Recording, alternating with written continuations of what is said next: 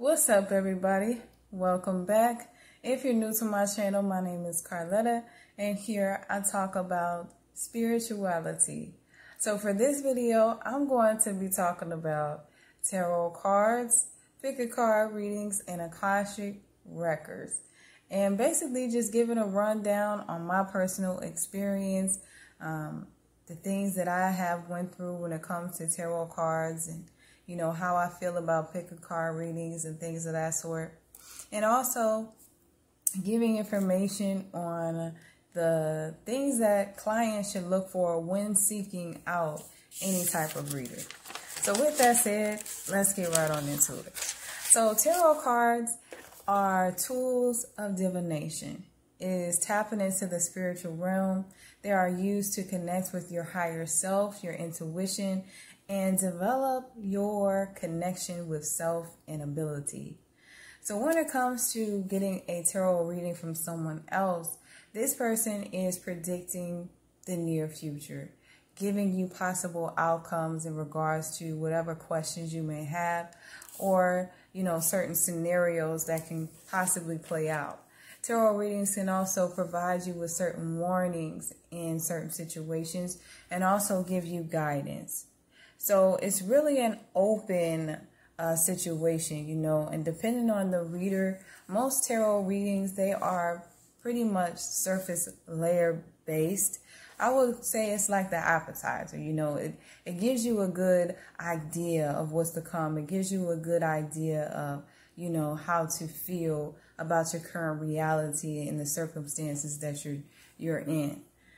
Now, when it comes to tarot readers, there are several different kinds of tarot readers. There are, you know, levels. You know, there are tarot readers that know how to tap into Akashic records.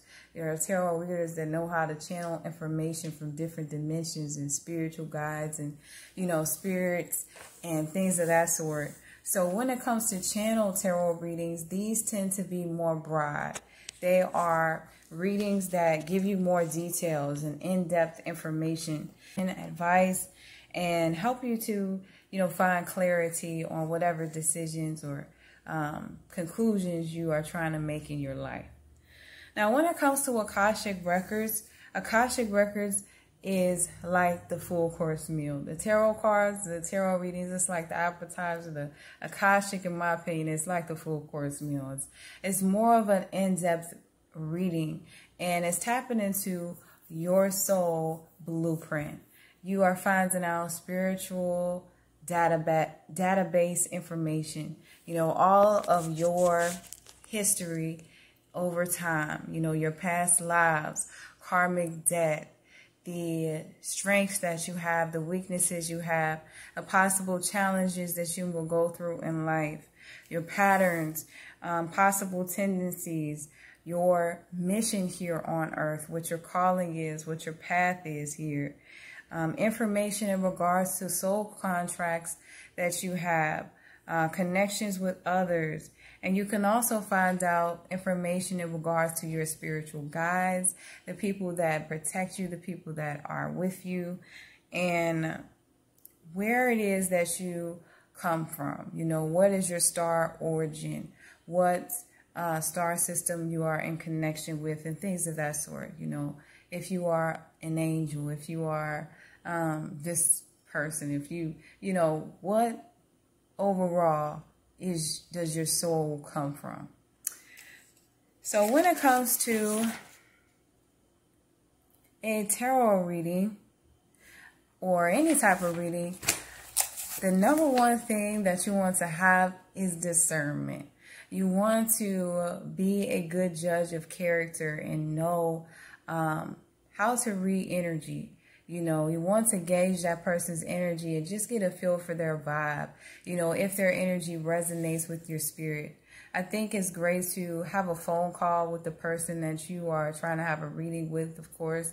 You know, there are sessions where you just set up an appointment online and then go meet the person. But if you want to get a feel for that person's energy, you know, you can always go meet them first and then make a decision, or, you know, talk to them on the phone. But you definitely want to do some research. do some reviews. Check out the reviews, their experience, and find out, how long they have been practicing. How long have they been doing Akasha or tarot reading and things of that sort. And even though age is just a number and years is just time, it really doesn't dictate that person's level of gift. Because if a person is gifted, that's indisputable. You can't deny that. But it just gives you an idea and it helps you to be more comfortable with that person, tapping into your energy and allowing that person to have access to your information. And another thing you want to check for is accuracy. Look for the reviews and just see if, what they have been given is accurate. And you can also, once again, check with spirit, check with your spirit guide, your intuition. That lets you know if this person is in alignment with your highest good. Now, some things that I would say make a person a good tarot reader or an Akashic record reader is, how do they present themselves? Are they polite? Do they have decency? Are they patient? Are they kind? These are key telling signs when it comes to a person's character. If you feel like you are being rushed during a reading, that should give you a red flag. Those should be signals going off inside of your brain like, okay, now every situation is different. That person might be booked with clients and things like that. But when it comes to a person that is truly of service, that, wants to make sure that their client is getting all of their needs taken care of, they're going to take their time. They're not going to rush you through the process. And you're not going to feel uneased. And the person should also have somewhat of a filter. If you notice that they are just spewing things out, they have no consideration for your feelings, and, they're kind of careless with their delivery, then, that should be a red flag as well. Because a true professional, or just people that, let's just say, are mindful when it comes to their craft, they're going to have to be discerning as far as the information that they deliver. They can't just throw things out there. They have to know that you are ready to hear certain information in that moment. And in regards to my personal experience, I've had people on both ends of the spectrum. I've had very great readings done where I've left with peace of mind and clarity, and I was happy and satisfied with the reading. And then I've had the other side of the spectrum where I felt like I was being rushed, manipulated into giving away more money, and basically lied to. The person wasn't as experienced as they present themselves to be, and so in turn they were just trying to gas me up or just tell me what they thought, my circumstances were, when in fact, they had no idea. So most definitely discernment is key. If you notice that a person is trying to offer you all of these different packages, which has happened to me, and they're talking about thousands of dollars and you didn't even ask for any of this, red flag should be going off. And I feel that when it comes to a person's services, if they are very, let's say, settled in their career, where they have been doing it for a max amount of time, it's been quite some time, they are a vet at what they do, then a person, they have the right to charge you whatever they feel, necessary for the quality of their work. But for a person that really values their clients and are really loyal to being of service and things like that, they're going to take in consideration, different matters, and they're not going to try to charge you an arm and a leg. It's just not of integrity to do certain things. So it's just important to pay attention to those type of things. If a person is trying to take you to the cleaners, yeah, red flag. If they're offering you ridiculous, prices and, stuff like that, you just want to be mindful of these things. And if you get the vibe that that person is more eager for payment than anything else, then that should be a red flag as well. Now, when it comes to pick a card tarot readings, that was something that I was interested in the beginning of my spiritual awakening. And, I was excited about it because I'm like, I can get a reading one click button away on YouTube. Like, this works out perfect. But one thing about me is that I love tarot cards, so it became an obsession for me. And then eventually it became an addiction where I was watching pick a card readings every day. And, I had lots of people that I would subscribe to. And I just want to say in regards to that just like anything, you have to know what your limits are.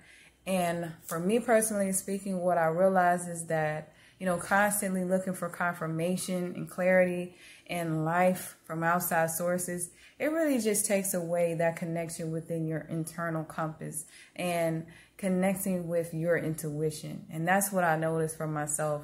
I realized that my ability to manifest and creativity and, just listening to my own spirit and things of that sort, it kind of had diminished. It wasn't as in touch because I was so attached to watching these pick a card readings and things like that. So I had to dial back, and now I'm limiting my tarot card pick a card readings. I'll watch every now and then, but I'm just not as tapped in as I was before. But that's just something to keep in mind. This is something that can be very addicting, and just like anything, when you're obsessed with something or addicted to something, it takes away that connection within yourself. And you don't want to put anything up on a pedestal. You don't want to put anybody else's opinions or advice up above your own. You always want to listen to yourself most of all. So that's pretty much my thoughts on tarot cards, pick a card readings, and Akashic records. Tarot readings, I feel like it's a great thing to go to for guidance. Akashic records is great for finding out your purpose and your life path. If you're trying to find out what your calling is and you want to know more about yourself and why you're going through certain things, that's the way to find out. That's where it's at, because Akashic records is going to tell you everything you need to know. And it once again depends on the reader. Everybody has different levels and different information that they can access. One person might be able to access, a certain level of information. The next person might be able to expand way more beyond that. So either way, it's kind of like a crapshoot. You just check it out, see what you get from it. But Akashic records is definitely helpful when it comes to finding out what you're here to do on Earth. So I hope that this video was helpful. I hope that it brought some clarity, or you simply just enjoyed it today. I appreciate you all tuning in as always, and I'll catch you in the next one.